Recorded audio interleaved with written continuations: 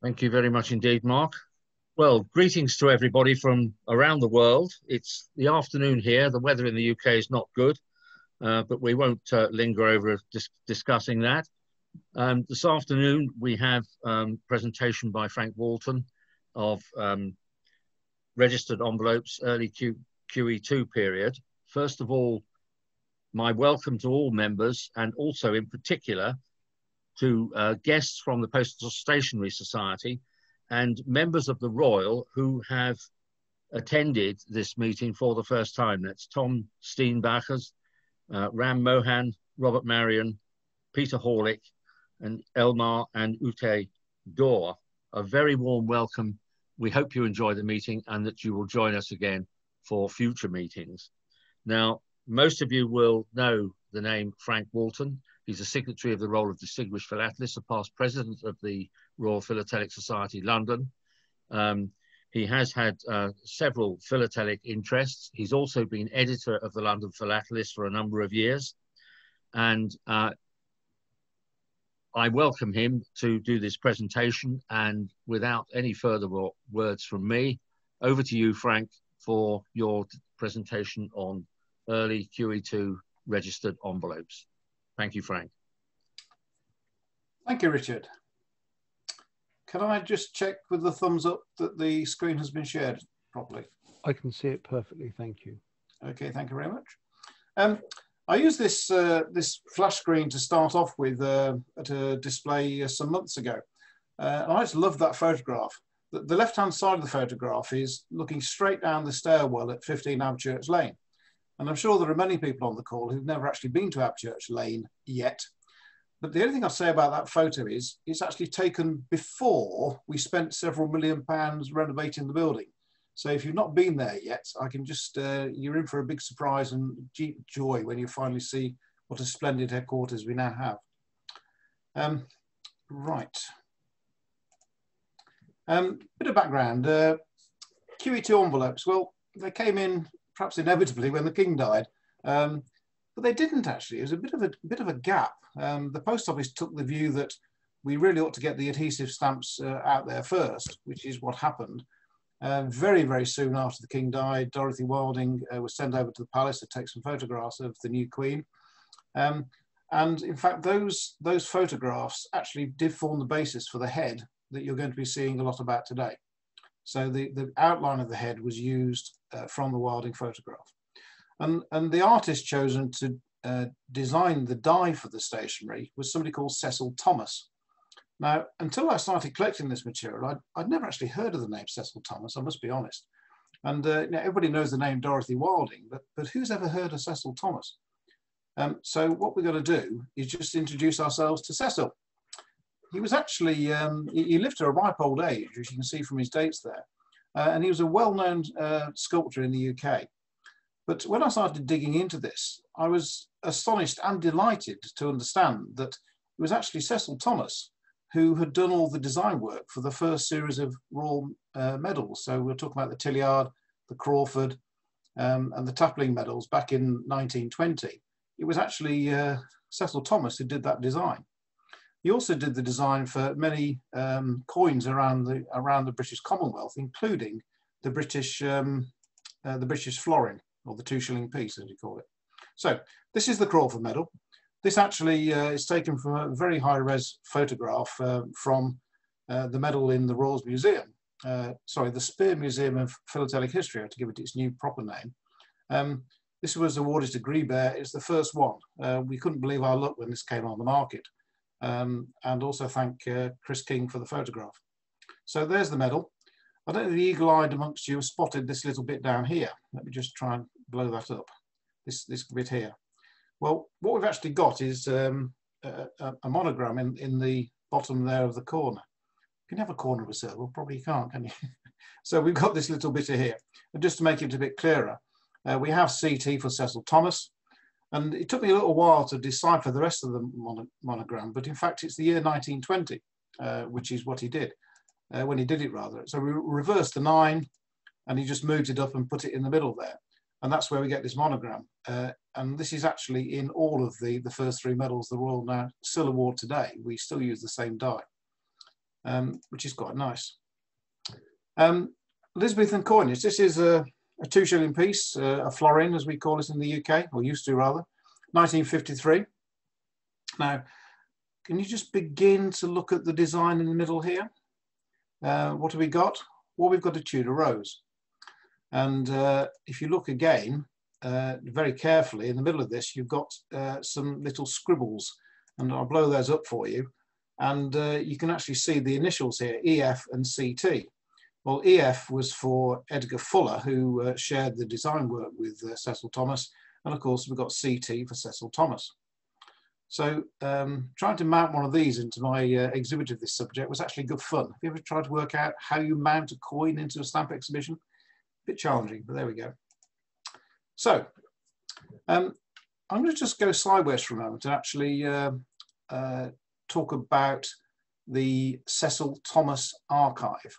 Now, one of the great joys I love of QE2 philately as a whole, this is true of the actual adhesive stamps, the Wildings, Her Majesty has got a lot of the proofs and essays, and the ones she doesn't have are in the Postal Museum in London. Now, however, there is a third source of this sort of material, and that is the artist's personal archive. And the Cecil Thomas archive remained in the family until relatively recently, just a decade or so ago. And I wasn't around in the right place at the right time when it did come onto the market, but I did acquire it in entirety about 3 years ago, which has given me a fantastic opportunity to study this material very closely. However, there's one item which I don't have, and that's this. What that is it's 25 centimetres, about 10 inches square, or circular even, and the person who actually bought the archive, he wasn't allowed to have it on his study wall, so he actually donated it to the Royal Museum, and that is where it still is today. So my thanks to Nicola for sharing a high-res photograph of the said item. This is actually a plaster cast stuck onto the middle of a heavy card design, and the rest is all hand painted. So this is the original artwork. Why is it 8p halfpenny? All the essays and proofs, the original essays and proofs are all value 8p halfpenny, which may seem rather a strange value, but of course what that is, it's 2p halfpenny for the postage and 6p for the registration, and all of the envelopes had a single combined fee applied to them. So 8p halfpenny was the original one. Right, so Cecil Thomas managed to get the contract for doing the artwork for the design of the embossed head. But of course, he'd already got a winning piece of artwork which he used for the British coins only the year before. And I can only imagine this guy was very commercially astute, and I'd like to think he probably got paid twice, once by the Royal Mint and once by the Royal Mail. A clever piece of negotiation, I'm sure. But you can see here, the outline of the die is actually the same as the outline of the inside elements of the coin. So, one thing that I actually really struggled to get across when I was putting this presentation together is an element of size. Now, if you see the word proof on these slides, then that is actually something that is struck as at the image that was actually appeared on the envelope. So a proof is literally stamp size in effect. However, all of the essays were done photographically. So we're now reaching the point where cameras have become much more usable in artist design work. So what he would do, he would take a photograph of something he printed. He would then print it again, perhaps anything between stamp size up to perhaps maybe 15 centimetres across. He'd print it and then he'd retouch it with either black ink or white ink. So, and then he'd rephotograph it. So many of the actual essays are all different sizes. So it's really difficult to get across on this sort of presentation and on a scale. But if you do go onto the Royal's website, you'll see there's actually a 5-frame exhibit of mine on this subject, actually there available to download. If you don't know where to find it, ask Mark and he'll send you a link. But what that does do, it actually tells you, you can see in in a stamped exhibit type frame how big each of these essays are. So to answer my own question, these are around about 10 centimeters across. These are the ones I'm just about to show you now. So what we got here, this is one of the very early essays, and you can see there's no inner circle around the Queen's head.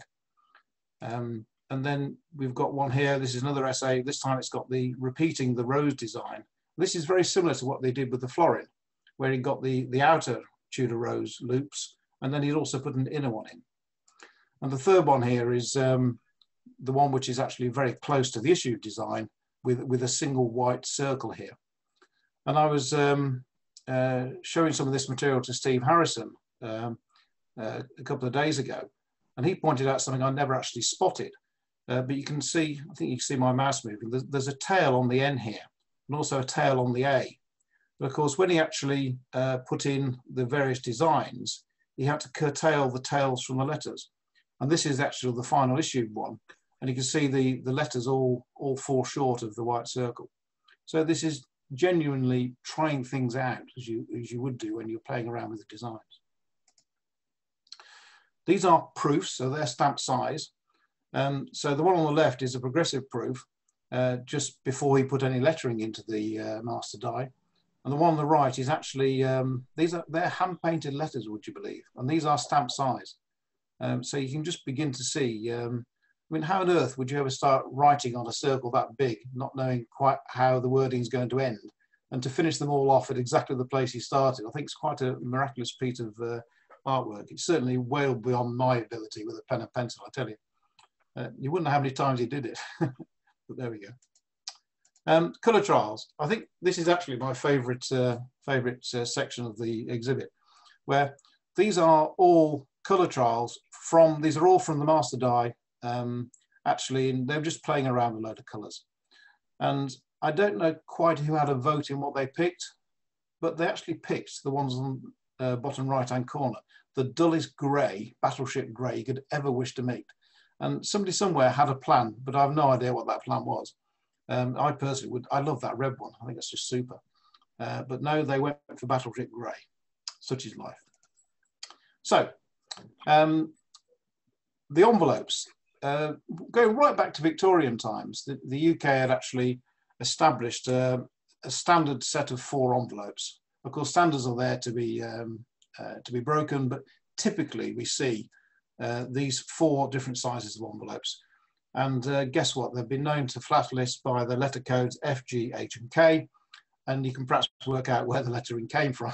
They're actually, there they are in full glory, actually on the envelope itself. And these sizes prevail throughout. They did change a bit towards the latter part of the Queen Elizabeth reign, but I'm afraid this is all to do with the K size envelope. And the K envelopes were very heavily used by the legal profession.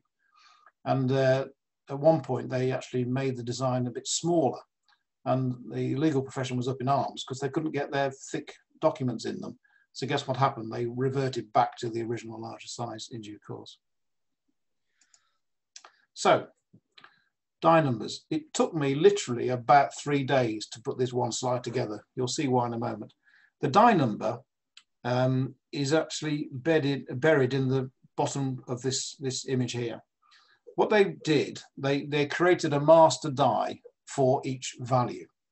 So in this case, it's 1 and 3, which was a few years after the 8pence halfpenny rate. And what they did, they would create a master die, and then they would make subservient dies from that. Sometimes they'd make 20 or 30 different dies, but they always put the die number in the neck. But I'm afraid, generally speaking, they're almost impossible to read. But this photograph here was taken with an immense amount of side light, so that you can actually begin to see the shadows. And this one's actually number 47, which there's an attempt at blowing it up, and there's a cheating one with a bit of red ink on it. So the die number is in the neck of the design. And why is that important? Well, actually, it's good fun, because what they did do, they reserved particular die numbers of each value for use on the stamp to order envelopes. So let's say there'll be 3 or 4 different numbers reserved and not sent to McCorkadales, who made all the envelopes, but they actually sent them to Somerset House, where commercial organisations could actually, and indeed philatelists, could take their own pieces of blank paper in, or blank envelopes in, and actually get them stamped for a fee. And the biggest commercial user was Barclays Bank. And you do find those, and the ones on the market are all actually addressed to the company of Levitt, who just happens to be the family business of a former past president of the Royal. So the only ones I've ever seen are addressed to Levitt's company. Clearly he was saving things out of the waste paper, but they're generally in commercial usages, and quite rare thus. Okay, what this is trying to show is the problem that the Post Office didn't quite see coming. So if you look at the 5 reigns we've got here, or indeed half the reign of Queen Elizabeth, you can see how many different values there were during the reign. So in 61 years, Queen Victoria only ever needed 1 value. The registration fee after it was introduced was the same. And guess what? In Edward VII's period, it stayed the same as well. And then it did begin to start increasing the frequency with which they changed the die. So by the time we get through to the first 20 years of Elizabeth's reign, they were changing the die about once every 6 months. And that began to be a problem because unlike more normal stamp production, it actually took quite a long time to develop a new die. Oh, and by the way, there's something which was quite relevant here. Cecil Thomas actually had written in the contract that he was the only person allowed to make changes to his die. So every time the rate changed, he got another ka-ching moment, and they paid him a bit more money to do the artwork for the new values. Clever businessman, this guy. The first time the rate changed, the 8pence halfpenny, as I said, was a total of 2pence halfpenny postage and 6pence registration. But they increased the registration fee up to a shilling in June 1956. But they did a bit more than that, actually. What they did do, they very generously increased the amount of compensation you got for the loss on envelope. It went up from £5 to £10 on the same day as the fee doubled, which seems quite reasonable. But of course, very few people made a claim, but that's by the by. But of course, what it meant was that the Post Office needed a new die for 1 and 2pence halfpenny. That's 2pence halfpenny postage plus a shilling for the registration. But the problem they had is that they literally had millions, and I do mean millions, of 8pence halfpenny envelopes in stock. These were in 3 different places. One is in customers, people like Barclays Bank would go and buy 1,000 envelopes. So they actually had them in customer stocks, or private individuals had them. There was another set of stock actually behind the counters in post offices. And there was a third stock, which was the bulk, actually in post office stores. And they literally did have millions of these. And they said, well, I'll tell you what, we need to use all those up before we can actually start thinking about getting a new design for the 1 and 2pence halfpenny envelope. So there were 4 ways which they actually used, they marked the fact that it was going to be 1 and 2pence halfpenny. The first one is that, and this was the case in the first 2 categories, that's envelopes in stock in private individuals' hands or behind the counter in the post office. They simply stuck a 6pence stamp on. And that is such a simple solution, it worked. But the post office counter clerks were not allowed to sell them at 8pence halfpenny anymore. They could only sell them with the additional wilding adhesive stuck on. Second one was the post office realised that these millions of envelopes in store, they couldn't possibly do them themselves, so they decided to send them back to McCorquodale's, the printers. And McCorquodale's, and the archive is very clear on this, McCorquodale's actually, and I do apologise if I'm going to offend anybody now, they actually recruited a load of women to actually do this work. And the archive is very clear on this. Why? Because in the 1950s, women were paid less than men. So they actually deliberately recruited women to do it because it was repetitive labour, taking several millions of sheets of stamps or whatever, and actually ripping them up and actually sticking them in envelopes before they were then sold, distributed back to post offices. Oh, but hang on a minute, this was so much work. What McCorquodale's did, they developed a machine. So what we've got is a machine doing it as well, and more of that in a moment. The third alternative, this was 6 months down the line now, they actually took several of the several hundreds of thousands of the 8pence halfpenny envelopes, and they overprinted them with a 6pence design. And also they actually printed some new ones using the 8pence halfpenny dies, but this time they changed the blue ink on the envelope to print the 6pence up rate at the same time. And finally they decided, well, tell you what, we'll actually build a new die. But all this took a long time, took over a year to get all this through. So, 2 envelopes here. First one was used in August 56 and the other one used in September 56. This is where you're really good and get your grandchildren involved and you play spot the difference. Can anybody see the difference between these 2 envelopes?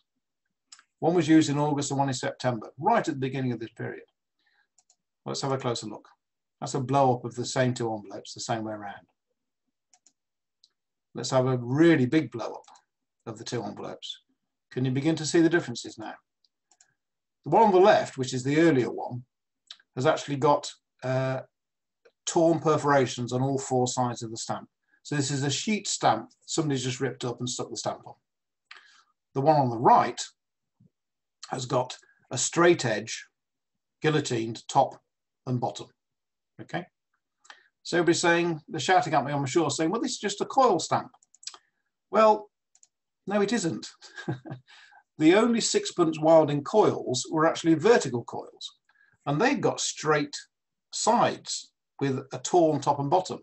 So these stamps are the wrong way around. Where does that come from? How do you get your brain around that? So you start reading all the stamp catalogues and the learned journals on this subject, and you don't find anything at all. And this is where rereading all the post office archives actually begins to get the story. And what happened was that the Corkerdales actually were sent a load of sheets of stamps out of post office stores. And they put these stamps through a massive series of guillotines to cut them up. And in essence, they made horizontal coils.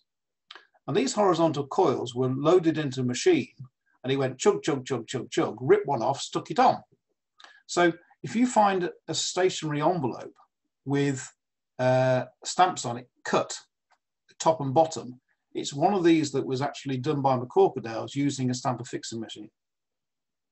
Again, the same post office archives talks in great detail about the production of the 1957 commemorative first day covers for the Scouts Jamboree in Sutton Coldfield. And they use actually the same machine there. And those stamps can be found on covers with straight sides rather than torn off sheets.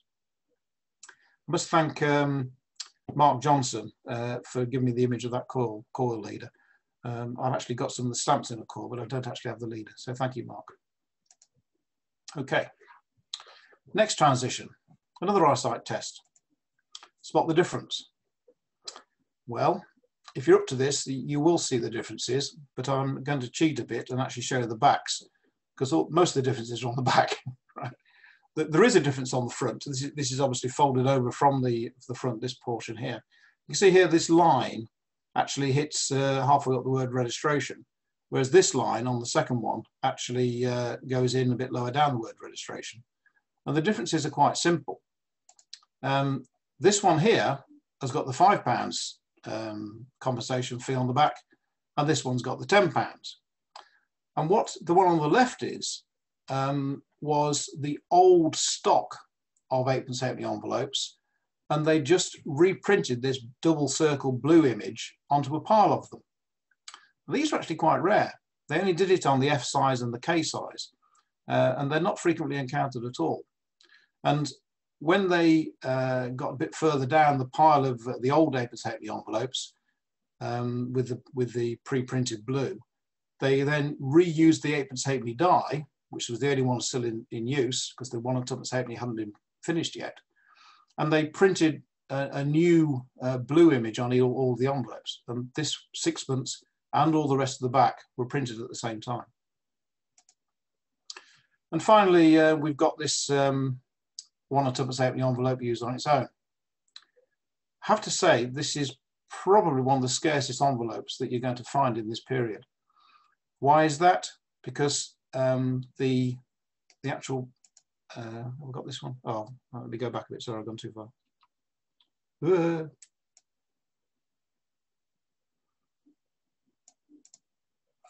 What you've got here is the way in which the dates worked.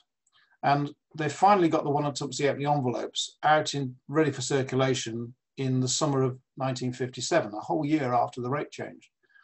And the rate was a shilling registration and 2 halfpenny postage. But what they did right at the last minute in the summer of 1957, they actually announced the postage was going up to 3pence, with effect from the 1st of October 1957. So the 1 and 2 halfpenny envelopes were actually finally ready in August 57. They were sent to post office stores in September 1957, but not actually put onto general release until October 1957, by which the rate had changed. So finding a 1 and 2 halfpenny envelope used in the right rate period is almost hen's teeth. And this one you'll see is actually used on the 30th of September 1957. So there's only a very small number of post offices actually had these in the time frame which they could be used. Alan Huggins actually tells me he's got some he sent to himself in 1957. That gives you a clue how long he's been doing this. But there we go. Right. I'm going to go a bit faster now because there were, apart from the 8 halfpenny, there were actually 6 other values ever used, right up to the 3 and 4pence rate that was towards the end of this period. So we've got 6 values, either proofs or essays, but actually, if you look at these values, there's no 1 and 3. And there's a 2 shillings and a penny halfpenny, which was never actually used. So we've got 6 further values and 6 different sets of proofs and essays, but they don't quite tally. There's one wrong. This one shouldn't, this 2 shillings and penny halfpenny shouldn't exist, or never was actually issued, and the 1 and 3 is missing. So why is that? Well, let's go for the 2 and a penny halfpenny first. I don't know if you can see it, it isn't terribly clear. This is obviously a 3rd or 4th generation print, photograph, print, touch-up, photograph, print, touch-up. You know, there were iterative processes here. And the writing is actually quite faint. But it actually says it's dated July 1962. And down the bottom corner here, I don't know if you can make it out, it actually says Cecil Thomas, and then it gives his address on the Old Brompton Road in London. But this obviously, like all the rest, came from the Thomas archive. But what it indicates is that the post office were very seriously considering raising the 3pence postage rate to 3pence halfpenny, but in fact they never did it. So the whole of the 2 and a penny halfpenny essays were just thrown away, not used. But what about the 1 and 3 value? I've just been talking about how quickly the 1 and 3 value was needed. It was very, very soon after the 1 and 2 halfpenny was finally available. But they had a large stock of those to use up, which delayed the implementation of that. And I just said here, told you earlier, that there's a small number of offices used. But they changed the postage rate. So they needed a 1 and 3 very quickly. So there's a pressing need, and they pressed the hurry up button. They hadn't got actually many 1 and 2 halfpenny envelopes in stock compared to the 8pence halfpenny envelopes, but they still had a reasonable pile. So what did they do? They decided they would actually start the process to get the 1 and 3 envelopes made, and then they reread the small print and realised that Cecil Thomas was the only person allowed to do it, and he wasn't answering his telephone or his emails or whatever he's doing in those days, and he certainly wasn't around. And again, there's a wonderful thick file in Post Office archives in this subject, and they finally established that Cecil Thomas was on holiday for many, many months in the south of France at this period, which is why he didn't do anything. So I'm afraid what the archive doesn't say is actually who did the artwork, but I bet it wasn't Cecil Thomas. Therefore, I suspect he didn't get paid. And just like I showed you the story of how 6pence values were actually used to uprate the 8pence halfpenny envelopes, I could repeat the whole series again with 1 and 2pence halfpenny envelopes with halfpenny adhesives. Some were from sheets, some were from guillotined processes from the Cordaires themselves. Okay, what we got now? We got a load of, these are the things which make a collection a bit more fun. albinos. Well, what an albino is where the printing process was complete, but somebody forgot to put any ink in the box. So what you've got here, this one is actually very, very pale grey. It's almost an albino. And for the purposes of this, it actually shows up much better than a real albino does. So basically, it's been embossed, so it's been punched, but there's no grey ink. So you can see the design in albino format. And this one, I don't know if you can see this, but here's the blue circle. This is normally all the blue writing is on the left-hand side, should be on the right-hand side as well. But you can just see here, there's like an impression of a circle. You can just faintly see it. And there's a bit over here where the word inland should have been is here. So again, this is albino, but it's the albino of the typography. So the grey portion worked well in the print process, but the blue didn't. These are real missings. So there's no sign of any albino on this whatsoever. So we've got albinos and we've got missings. And this is where these two examples here. This is probably the rarest, actually. You know, if you look around and search eBay, etc., you might find one or two missings or albinos. But these doubles are incredibly rare. In fact, it's the only one I've ever had the chance to acquire. And I still don't know how that happened. You would have liked to think that. And also, did somebody pay 6 shillings and 8 pence for it? I suspect not. You don't know, do you? Moving on now. Just as I said, I was fortunate to actually acquire the Cecil Thomas archive. The chairman of McCorquodale's actually personally owned all McCorquodale archive. And this came onto the market in one job lot again. And what this is, if you think about it, this is a specimen envelope. The flap opens up so you can see the rest of the writing behind here. And what this is, it's basically an agreement between the post office and the contractor, in this case McCorquodale's, that this sample is actually what we want. So yes, you produce this for us, this is an essay or a proof. The post office is saying, yep, go ahead and please print 10 million of these. And what McCorquodale's did was keep this sample. And therefore it's a bit of a colour standard almost in Delarue Victorian times, if you know what I mean by that. And they overprinted the word specimen, so they couldn't be used. And it's Samuel and Huggins type 21, which of course doesn't appear on many other things. But as well as these envelopes, beautifully, we've got the letters to go with them. And what this is, it's in effect the final agreement saying, yep, this is what we want. And beautifully, it actually gives you the issue dates as well. Now, again, these are quite tedious and they're quite big if you put them into an exhibit. So you have to think about how carefully you spread these out in the exhibit. A bit of ephemera to finish off with. Most people who collect postal stationery actually strive to find what's known as the wrapper bands. And they're all colour-coded. Sometimes the smaller ones, the Fs, we used just blank white paper with nothing printed on it.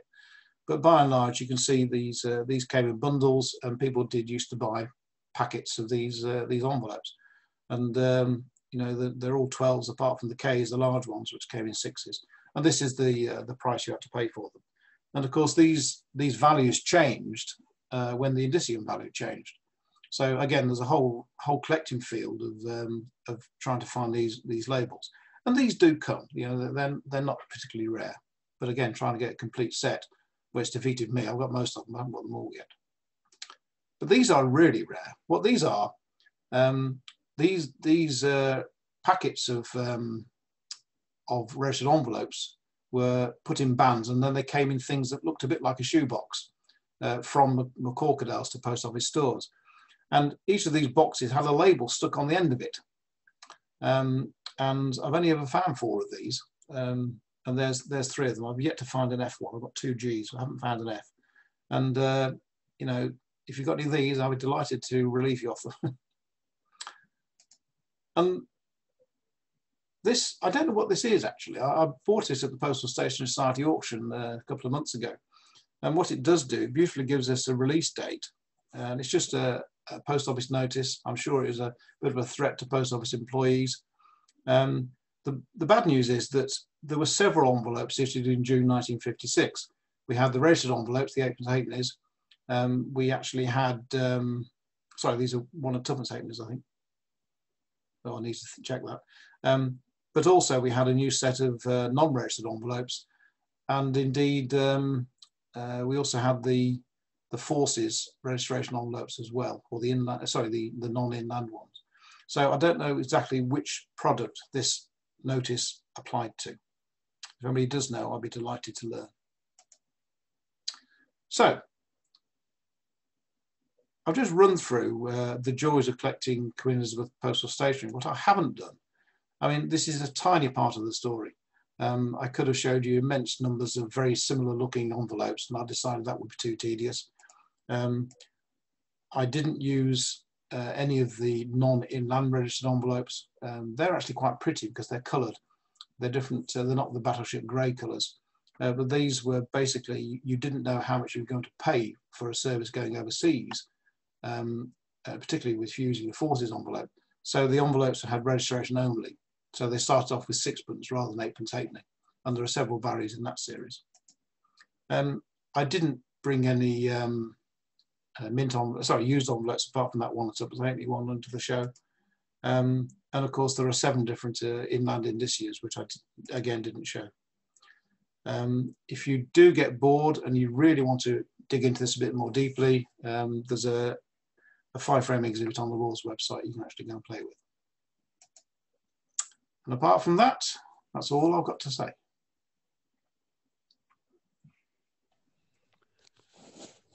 Oh, thank you, Frank. Back to you, Richard. Thank you very much indeed, Frank, for that most interesting presentation. Particularly archival material, I think, always interests everybody. We next move on to questions, and that is in the capable hands of our host, Mark Bailey, and I will hand back to him for him to handle the questions from those attending. Mark, over to you. Thank you, Richard. Yeah, just to remind people, if you've got questions, the easiest way of getting them raised, because there's 80 of us or so on this call, is rather than to wave at us and expect us to see you waving, put your question in the chat box. The chat box can be reached by putting your mouse over the Zoom window. Little thing at the bottom then says chat. You click in there and you can then type the message in and send it to everyone, and we'll see it. And to start, Frank, Harold Krieg has asked a question about the, Frank, would you like to unmute yourself? I was going to unmute when I needed to speak. Well, stand by. Harold Krieg has asked a question about the size numbers on the envelopes. He asks, of course, about F, G, H, and K. He says, do they stand for anything? They're just the code letter that the post office used. And these go right back to Victorian times. And if you look in the standard textbooks, which mostly were written by Alan Huggins at some point, there's a great long list of what the letter codes were and the sizes that were associated with them. The letters in between also exist, but they weren't actually used for registration envelopes. They did actually secretly change the dimensions of just by a few millimeters over the years. But generally speaking, those 4 letter codes are the ones which are used in most reigns in British registered envelopes. So just to amplify the question, did they not also perhaps use A, B, C, and D? Indeed, yeah. They did. They did use those. But they were not used for registered envelopes. Okay. All right. Thank you. That was Harold's question. Thank you for the question there, Harold. Right. I have another question here from Francis Podger. Francis says he noted that the diamonds in the original were quite sharp in the original image that you showed us. They seem to have become blunted as time went on. Was there a reason? I think it's quite simple that with a sharp pencil or a single hair paintbrush, you can draw quite a sharp point. But when you actually do it on a piece of metal and use it several million times, it gets blunted. Okay. That would be my guess. All right. Paul Davey asks a question. You know, you showed us obviously that the wrapper bands and the box labels. Paul would like to know, is there a catalogue or listing of the wrapper bands and box labels anywhere? George King, who's one of the doyens of the Postal Stationery Society, has produced such a list. I don't think I've ever seen it published anywhere, but if Paul contacts me off this call, then I'm sure we can come to some arrangement. Okay. Francis has another question, this time about the colour. You said about the fact that they adopted this grey colour, as indeed we've seen. So Francis's question is, was the red colour rejected as it was used for revenue embossing? I don't think so. I defer to any expert in this field, which I'm not. But if you look in the standard catalogues on this, you'll see that the non-registered envelopes of many different values all had their own colours. And red was used for one of the values in the non-registered series. So I think it was just a simple question of avoiding confusion with it. Okay. Utador asks, is it, Frank, are you able to give information about handbooks or books about this subject? Yeah, there are two really. The classic was produced by Dr. Alan Huggins back in 1970. And of course, that really annoyingly was published about 6 months before the final value of the Tudor Rose design was issued. So it covers almost everything that I've been displaying today, apart from the final series of Tudor Rose designs. But the more recent book is called, I think it's called Collect British Postal Stationery, which was a joint effort by Alan Huggins and Colin Baker. That is still the current book. It's very heavily sought after. It's sold out. And whenever one comes up for sale, in fact, there was one in the Royal's Literature Sale a month or so ago, and that fetched a very handsome price, second hand. Okay, but that Baker and Huggins is your best bet. Is the best handbook for that, right? Excellent. Well, that's an overview. If you want the underlying detail, you go back to the original Huggins book. Mm-hmm. Ian Gregg asks, could you explain how the embossing and the colouring was undertaken? Right. There's a fantastic book which I do actually use very readily and often, called The Fundamentals of Philately by the Williams brothers. And it just so happens in that particular book, it's on page, this is sad if I'm right, it was page 430 something up from memory, when it actually describes all of the processes which the McCorquodales undertook. There's a series of photographs in the book. And would you believe all the photographs were based at McCorquodales printing QEII 1 and 3 registered envelopes. So we've got some fantastic contemporary photographs. In fact, that dates when the photographs were taken. And basically what happened was they started with a great big pile of paper. They used a bit like a cookie cutter, if you know what I mean by that. They'd take about a dozen sheets of paper and they put them in a massively powerful press, and they cut out the raw envelope shapes. They were called blanks, which is perhaps a reasonable title because there's nothing on it. Thank you. What page is it, Chris? Are you muted? You'll be pleased to know it's 430. That's actually quite worrying, isn't it? It's absolutely terrifying. Yes. Well, thank you. Cup of tea's all right. So what they did, they took these blanks and they put them in a machine, and they got several steps to go through. One was the printing of the blue ink. One is, and this is actually a printing process, they've got to put the glue on it. Yeah, and they've actually got two sorts of glue. One is the glue that actually manufactures the envelope and then folds into the envelope shape. And the other sort of glue is the bit you lick when you actually seal it. Yeah, so there's two sorts of glue to be applied. You need to fold the envelopes. And if you think about a registered envelope, the actual embossed portion is actually embossed on the flap that sticks out. So the envelopes are actually made prior to the grey embossing. But you've also got the phase of the blue typography. Now that's actually on both sides. So again, if you think about how they did it, they printed the blue prior to the folding. Yep. And all of these were single step processes.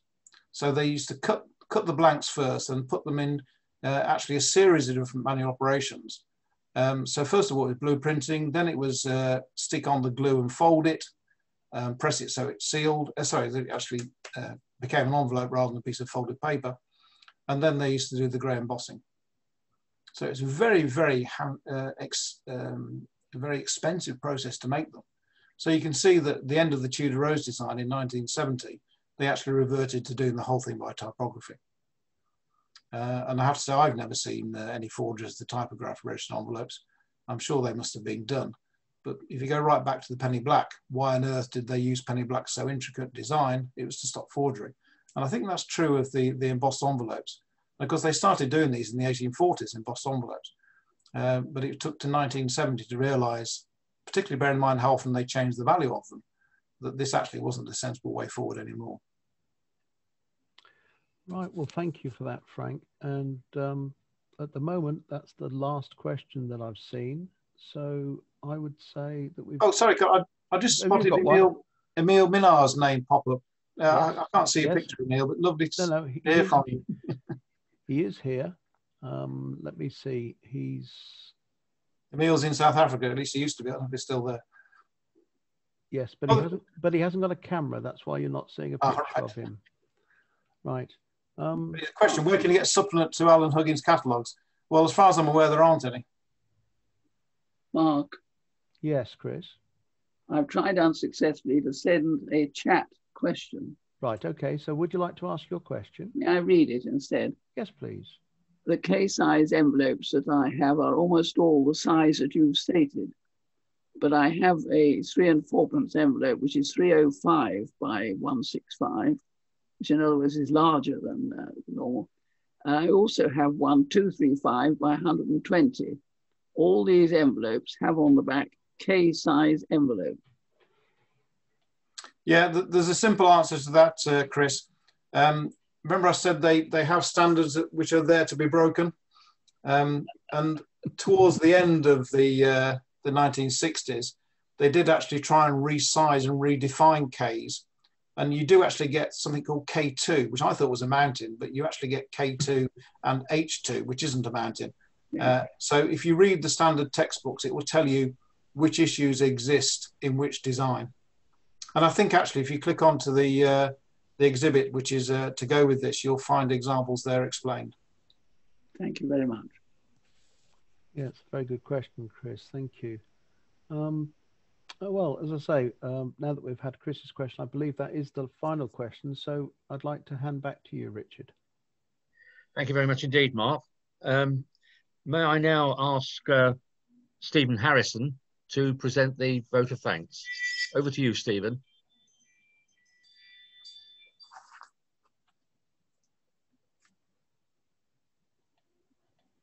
Thank you, Richard. I must first thank Richard for giving me the privilege of being able to give this vote of thanks for the display by Frank.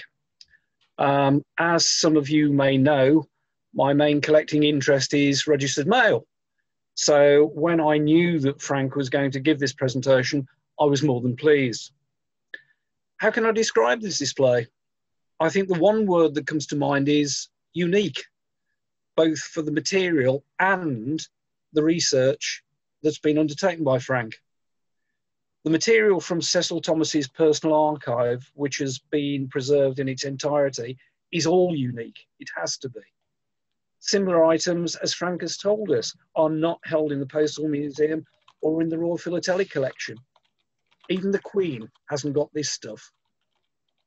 There are some items I must single out. The 3 photographic and ink essays, just superb. The colour trials, amazing. But why on earth did they choose the grey version when that superb red version was available? Can you imagine how much nicer all of that postal stationery would have looked? And the wrapper bands, so many times overlooked, I always think. I think the closest I've ever come to owning any of these items shown by Frank today is the florin, also designed by Cecil Thomas, because I know at some point I must have had one in my pocket. As Frank pointed out in connection with this presentation, he has produced an electronic exhibit on the subject and a handout document, which are both available. And I say this primarily for people who are joining us this afternoon who aren't members of the Royal, because it's available on the Royal website. And all you have to do is go to the front page, click on news, events and meetings, and then you'll see a list of online presentations. You click on that and you can get to what you want. So I really would recommend you go and have a look at those, the presentation and the handout, because they contain such really incredible and useful information.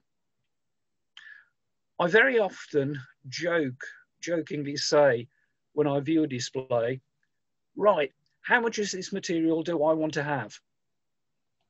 The more material that I want to have indicates how highly I rate the display.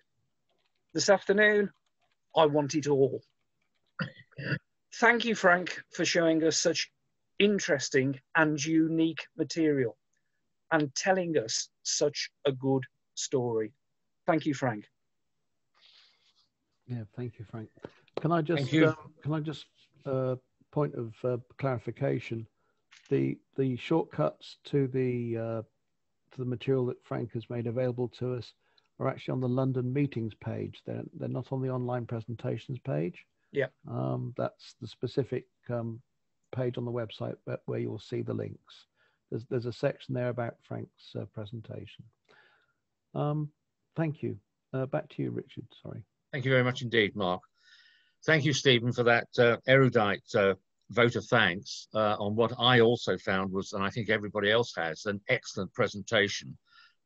When I asked Frank if he would do the presentation and then moved on to considering who might do the vote of thanks, your name immediately sprang to mind because, of course, you share that interest in registered envelopes. And I, too, have found it absolutely fascinating.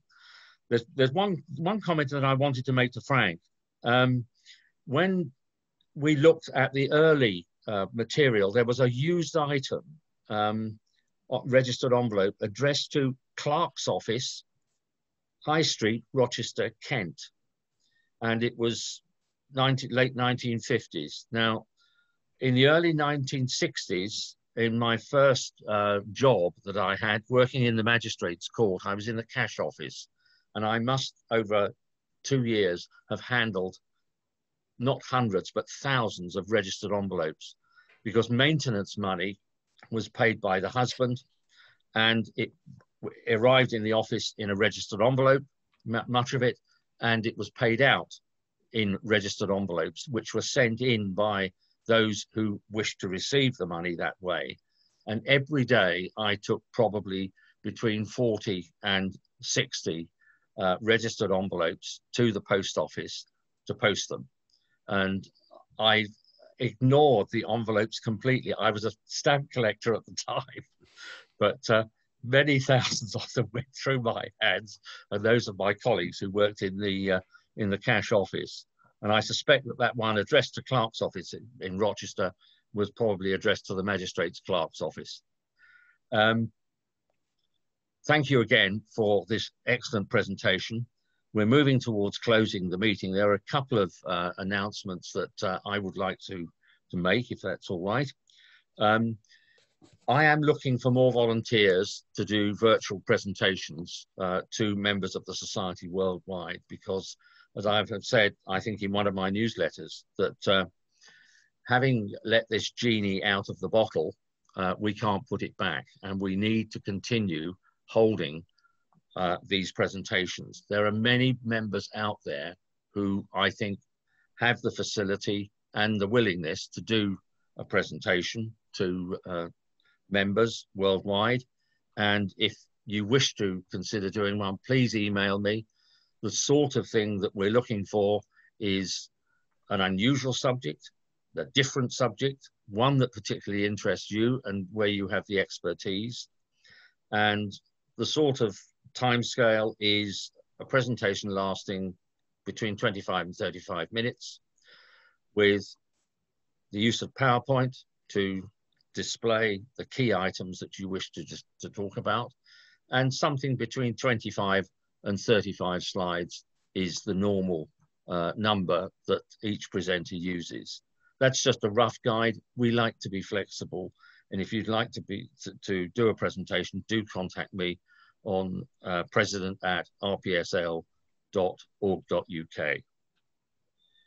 The next presentation will be on the 12th of November, and that will be Gerald Mariner, who his level of area of expertise, or one of them, he's got several, is the German occupation of the Channel Islands, and he likes to look not just at occupation mail, but mail that was affected by the occupation in being transferred from one island to the other, as well as external and mail going out from the islands themselves to other countries. That will be followed on the 26th of November by a presentation by Simon Martin Redman, and his title is Pirates, Population and Posts, and is the development of the postal services in Sarawak. Now, my next newsletter will go out next week on Wednesday, the 4th of November. I used to send them out on Thursdays or Fridays, but Friday being Guy Fawkes Day, the 5th of November, is probably not a good idea to send it out, despite the fact that most people will be in lockdown. So there will be further details about the next two presentations there. I am looking now to hold presentations during January. I suspect that as a precaution, we will need to have them scheduled for the next couple of months as well. I'm in the process of discussing the physical presentations with all those left in my program. And I think given the latest government announcements and predictions about how this coronavirus is likely to develop, then I think changes will have to be made. And you will be notified as soon as further information is available. Once again, thank you to everybody for joining this meeting. It's been most enjoyable. It's been very instructive for me, despite the fact that I'm very familiar with the design of registered envelopes during the early part of the Queen's reign. And I look forward to as many members as possible joining us at the next meeting.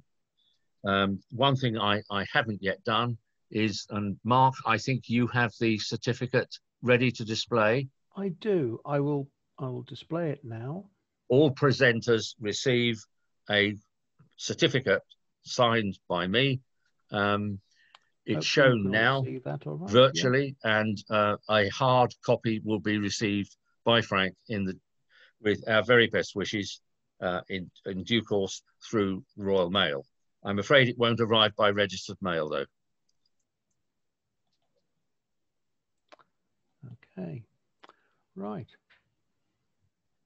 With that then, may I formally close the meeting, but we will continue to be online for everyone who wishes to remain and to chat about any subject that you wish to raise.